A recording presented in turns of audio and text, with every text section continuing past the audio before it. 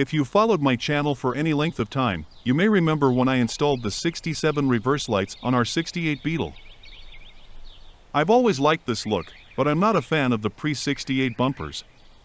The lights are functional and they are a direct mount to the bumper brackets. Now it's time to take it one step further. It's time to replace these tail lights with these tail lights.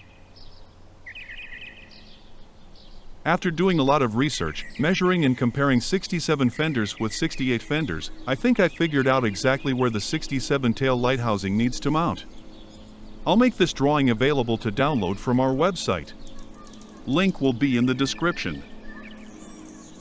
I'll only proceed with this modification if I'm able to do it and not have to modify the fender to the point that I can't revert back to the 68 tail lights easily. Since the housings for the 67 taillights will need to be painted, I placed an order with AutomotiveTouchUp.com for a 12-ounce spray can of touch-up paint. All I had to do was to provide the paint code. Cost for the 12-ounce can, plus shipping, was $35.72. I'll leave a link in the description.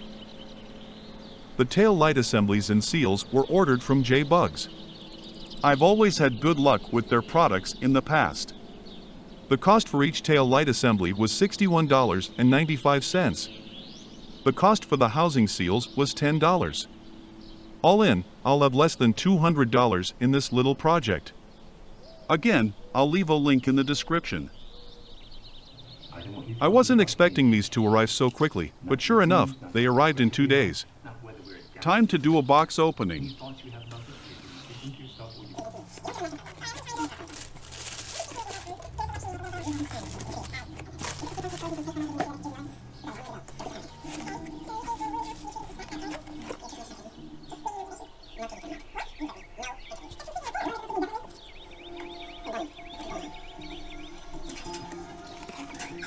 I must say, I'm very pleased with the quality of these tail lights.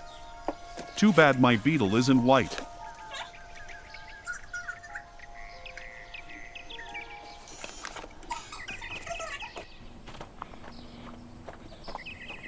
It'll be a few days before the paint that I ordered arrives, but since there's nothing else going on today, I don't see why we can't get this project started.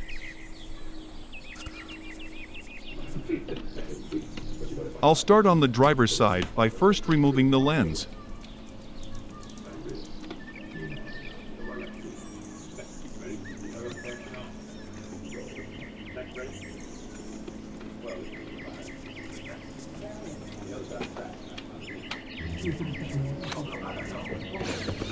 Next, I'll remove the housing for the bulbs.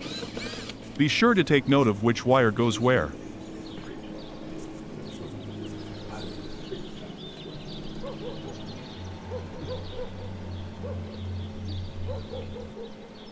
It never hurts to take a photo to help keep track of your wiring.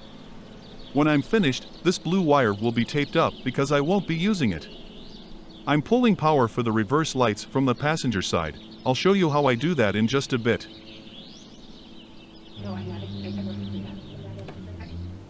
Be careful not to break your wiring connectors while removing them. They can be a little tough to pull off.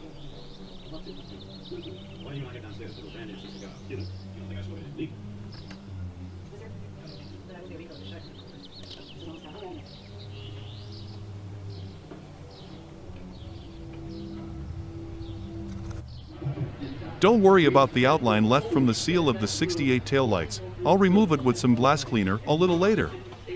The housing for the 68 taillight was removed by removing the two 5/16 nuts from inside of the fender. I'll use this painter's tape to mask a line from the center of the top mounting hole past the center of the bottom mounting hole. I'll measure 3 inches down from the original top mounting hole and 1.5 inches down from the original bottom mounting hole. These will be the locations for the new mounting holes for the 67 taillights. Check and double check your measurements before drilling the new holes. Luckily, if I ever want to revert back to the 68 taillights, the new holes for the 67 taillights will be hidden. I'll drill a pilot hole with a 1/8 inch bit, then drill the final hole with a 1/4 inch bit.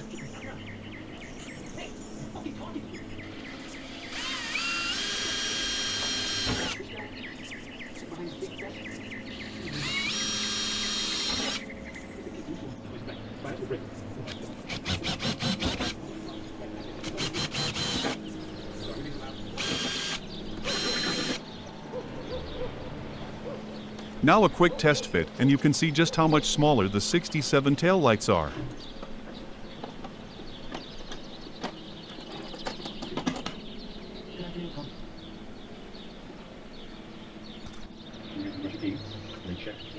And now, I'll do a test fit with the housing and the seal.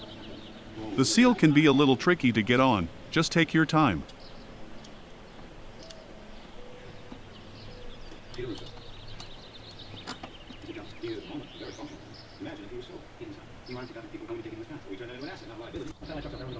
And now, with the lens.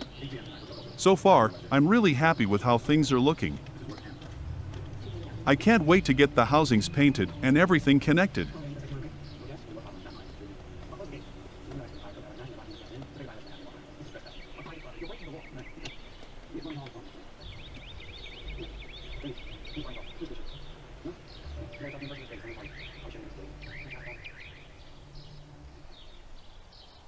Now I repeat the same process on the passenger side. The only difference is with the wiring. As you can see in this picture, the brown wire, which is dualed with the black brake light wire, powers my third tail light that is mounted to the bumper bracket. This black wire is dualed with the blue reverse light wire and it powers my 67 reverse lights. When I'm finished, these two will be connected together. Now I'll barrel the original reverse light wire with the 67 reverse lights.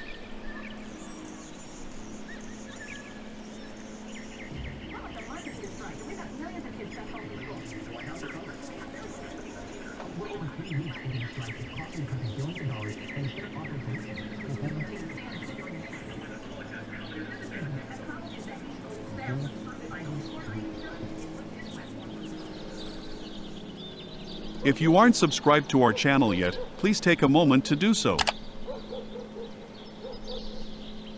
For now, this is as far as I can go until the spray paint that I ordered arrives. Hopefully, it'll be here soon.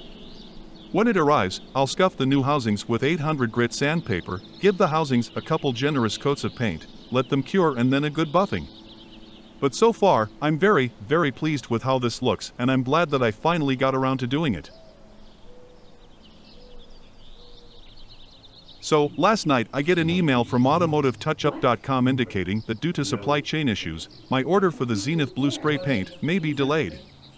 Therefore, I decided to press on and make all necessary connections to the new lights so I can drive the Beetle. I didn't want this to be a two-part video, but it looks like it's going to be. I'll reuse the bulbs from the 68 taillights, so I'll clean the posts with some 400 grit sandpaper to ensure good contact. Installing these bulbs in the new sockets took some effort and some choice words that I've edited out.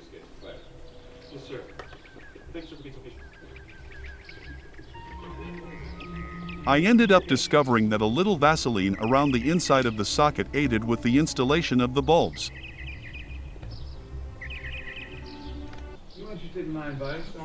With the bulbs installed, I'll reattach the lens and move on to the passenger side.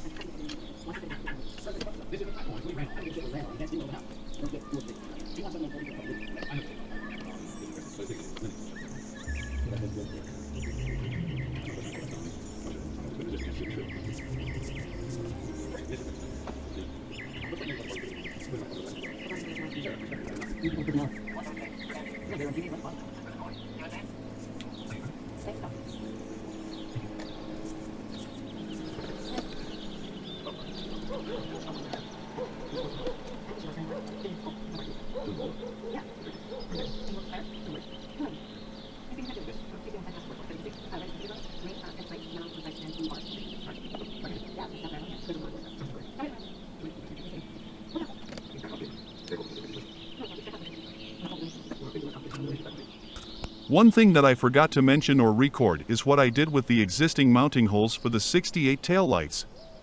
I used butyl sealant tape to fill the holes.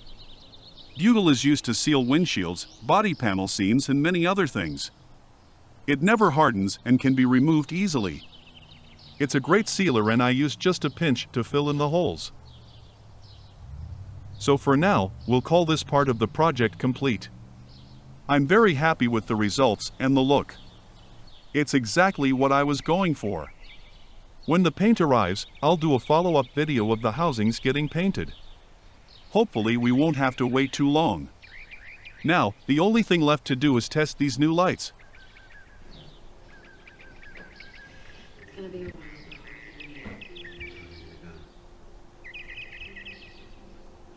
Probably already.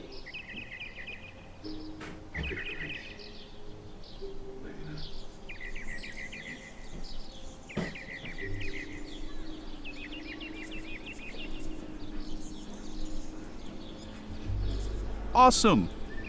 It looks like everything is working perfectly.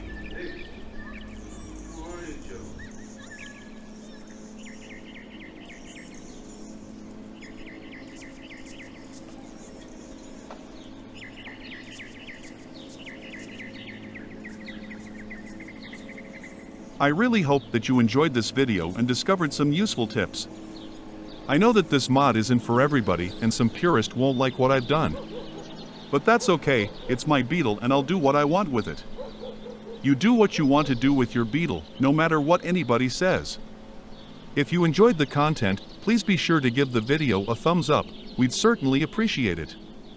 We're always into some kind of project, so please be sure to subscribe to our channel, and if you'd like to throw us a bone for our efforts, we'd certainly appreciate that as well. Take care and look for a new video soon.